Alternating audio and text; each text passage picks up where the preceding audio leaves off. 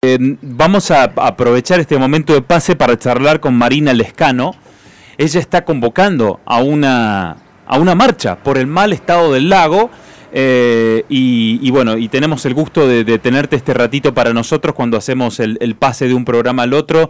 Está Cristian Bazán, que ya lo has escuchado seguramente, Marina. Mi nombre es Víctor Zapata. Gracias de nuevo por charlar y contarnos un poco por qué, cómo, todos los datos de la marcha que vos empezaste a convocar. Buen día, Marina. Buenos días, mis amores, ¿cómo les va? Bien, muy bien. Muy bien. ¿Cómo estás? Voy a hablar no mucho porque estoy muy descompuesta, con ganas de vomitar por el olor que se pasó anoche.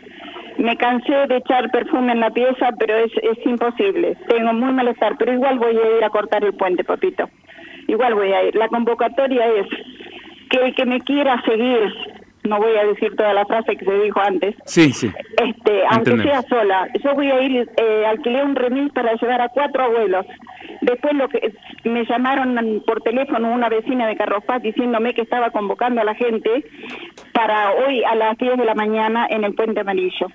Te digo una cosa, esto es exclusivamente por el olor que estamos pasando todos acá en Carlos Paz. Mi amor, ¿olor a qué?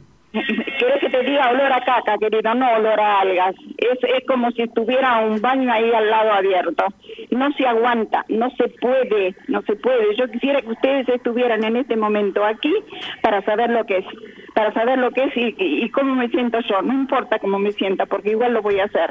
Ahora, quería, no sé si estarán escuchando, no estarán escuchando la gente que quiere ir, que por favor no mezclen este pedido con banderas políticas ni con otros carteles, claro. Porque cuando hay movimientos así, la gente se aprovecha y lleva carteles, claro, o pancartas políticas. ¿Estás con barbijo?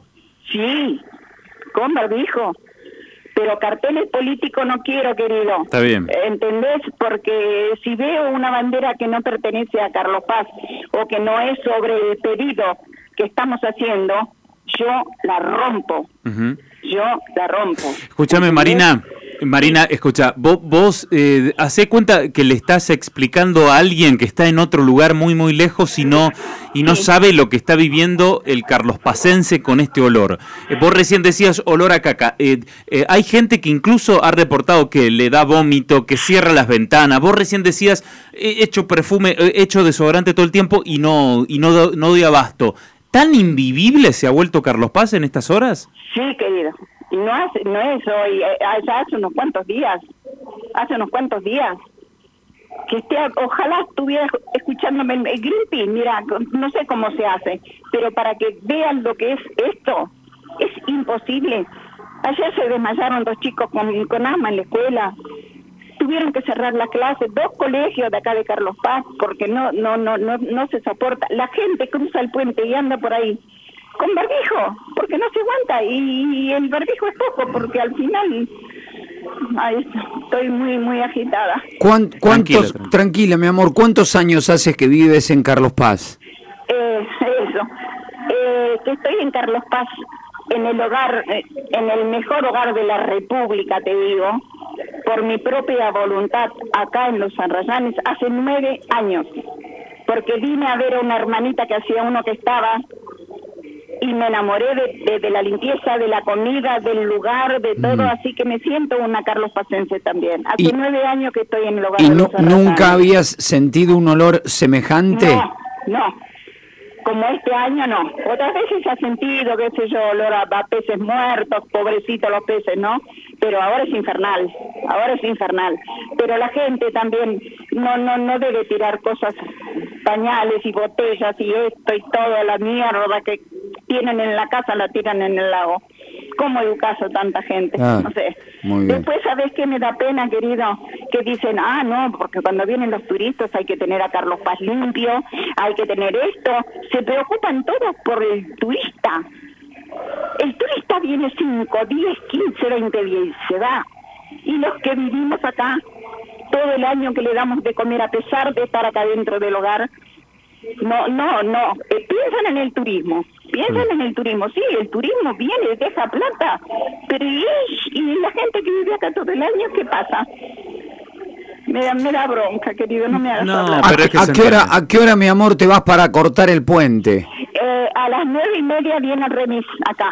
Ya La pediste convocatoria el... es a las 10 de la mañana en el puente. Pediste el remis para las 9:30. A las 9:30 te tocan la bocina. Me vienen a buscar a la puerta. Ya estoy con mis abuelos en la puerta esperando, mi tesoro. Con los abuelos. ¿Los abuelos están con barbijo también? Mira, yo compré 4 barbijos porque más no pude comprar.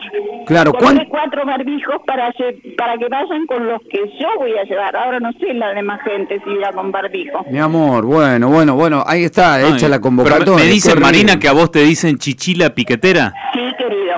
No la patotera, la piquetera. Ah, no es patotera, sino piquetera. No, piquetera. No soy buscapleitos también, pero si se presenta peleo. Guarda con eso. Si te tordean, peleás. Eso. Si a vos te apuran, peleás, decís. Pero sí, querido, soy peleadora, no soy buscapleito. Claro, está bien. Ya me estás conociendo. Ya te estoy conociendo. Si aparece uno y te dice, pero señora, deje de protestar que no se siente el olor, vaya a su casa, ahí se arma. No, pero ni ahí. Ni ahí. Ahí, claro. No, Matita, no. ¿Y llegás y cuál es la metodología? Porque te vas a parar en el medio del puente, ¿cómo vas a cortar? ¿Qué pensás hacer? A ver, explícame un poco. Te explico lo que voy a hacer. Silencio. Yo voy a ir con los remis con estos 3 o 4 abuelos. No sé si ya habrá gente. Ahora dicen que hay que cortar una mano sola. Yo no me voy a poner en el pasillito. Yo voy a ir directamente a la calzada. Y como voy con 2 abuelas, mejor dicho, que no pueden estar paradas, ahí en la esquina creo que hay un bar, no sé, voy a pedir 2 sillas prestadas porque de acá no puedo ir con sillas, ¿entendés? Voy a pedir 2 sillas para sentar a mis abuelas, ahí lo que yo llevo con las pancartas que hice yo con un trozo de cartulina, y después los demás, bueno, yo no sé. Está bien. Para los que no pueden estar y además parados. tenés que cuidarle a los abuelos, que no se te descomponga alguno ahí, sino... Claro. ¿Qué hago, papá? ¿Y qué hago? Llama al hogar que lo vayan a buscar. Claro. No pero en principio le vas a poner 4 sillas y los sentás en el medio de la calle y que frene la gente. Y por supuesto. Bueno. Por supuesto. Bueno, no va a haber quema de cubierta, nada de eso que pasa habitualmente, ¿no? ¿Cómo?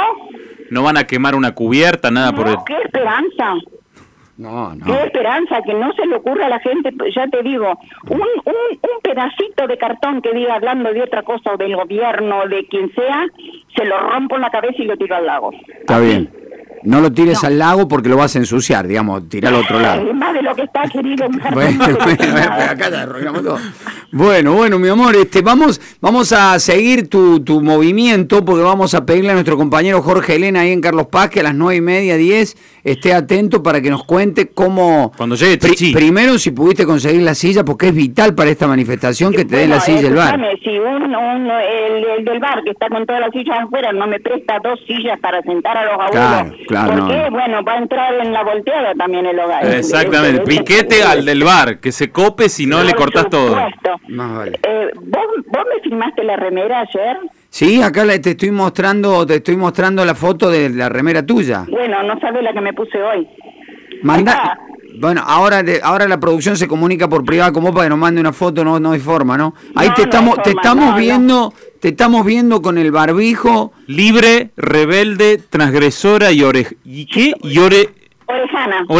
¿Y ahora qué tenés puesto? ¿Qué dice? Arriba de todo dice, el horizonte es mío. Y tengo la foto de un caballo en carrera y abajo dice, no me cierren la tranquera. Bueno.